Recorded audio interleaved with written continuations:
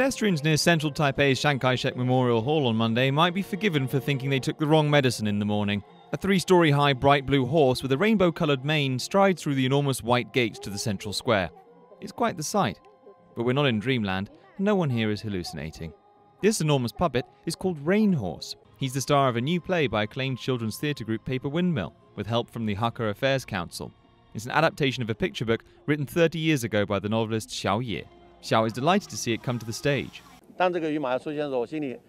He says seeing it for the first time, he is overwhelmed with emotion.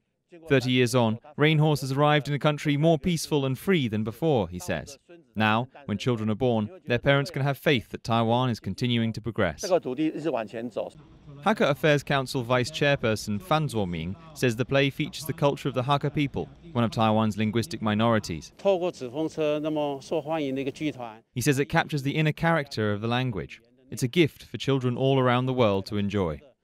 Paper Windmill director Ren Jianteng says the group lost nearly everything they had in a warehouse fire last year. He says they had to start making Rain Horse completely from scratch. They called on their friends to help and spent half a year building it. He said it's been an emotional process. Performances of Rain Horse will take place on the plaza on Friday and Saturday. There'll be limits on the size of the crowd, but you can also catch Saturday's performance live on Facebook. Sash Butler, RTI News.